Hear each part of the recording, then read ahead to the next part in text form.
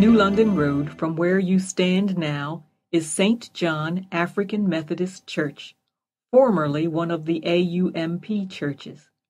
St. John is the oldest church in the New London Road community, and like its fellow churches, has a rich and long history.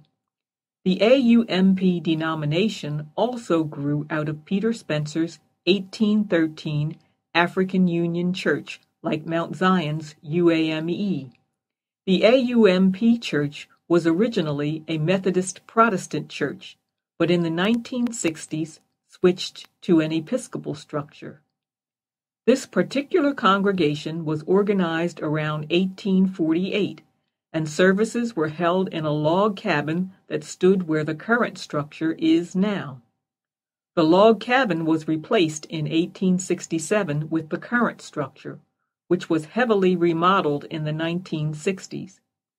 In 1890, St. John AUMP was officially incorporated and finally renamed St. John African Methodist Church in 1996. St. John has always been dedicated to serving its community, providing spiritual education through Bible study and Sunday school, and remembering its members through memorials and tributes. Alvin Hall remembers attending St. John regardless of his other activities. I had to go to church. At 14 or 15, I was playing ball and seemed to be a pretty good athlete, and teams like the Alco Flashes would request that I play with them. I could not go play with them until I went to church.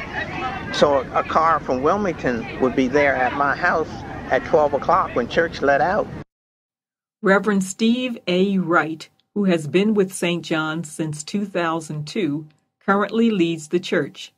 St. John is active in the community and continues to be well attended, just as in 1848.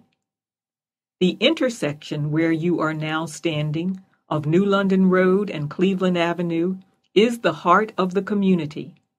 This spot has seen a lot of history. It has seen houses and businesses and schools come and go. It has seen students walking up the hill to school and then students attending Newark High after desegregation. It has seen babies born in its houses and its elderly buried in the cemetery on Rose Street. But most of all, this spot has seen the love and friendship of a community, a neighborhood, an extended family. When asked what she would want future generations to remember about this community, Marva Smith said, I would like people to remember that this was an area that was a caring, this area was made up of people, residents who were caring people, who cared not only for their immediate family, but for the community as a whole. And the people here were supportive of its young people. They encouraged them to get as much education as they could, to do well in whatever they were doing, but never to forget the family values that they had learned along the way. Arnold Saunders is proud of this community. You'll be amazed how, for a small community, how educated that we got ourselves during that time. We've got school teachers, we've got principals that come out of Newark. It's just overwhelming the talent that came out of that small village in Newark. Pro football players, pro baseball players, how we persevered against all odds in a depression, how they survived with the little that they had. But Alvin Hall sums up the community and its history the best, explaining,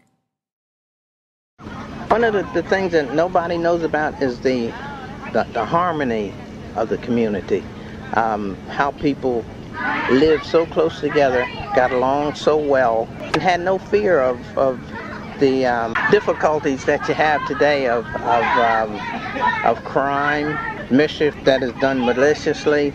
That didn't go on in the black community during that time. This ends our tour. This walking tour would not have been possible without the time, patience, and generosity of the community members who grew up here, who have lent us their stories, their voices, and their pictures. We would also like to thank the Special Collections Library at the University of Delaware, the Newark Historical Society, Dr. Denise Heyman, Dr. Patty Wilson, Dr. Bernard Herman, Katie Euling Holstein, and Dr. Margaret Anderson, UD Interim Deputy Provost.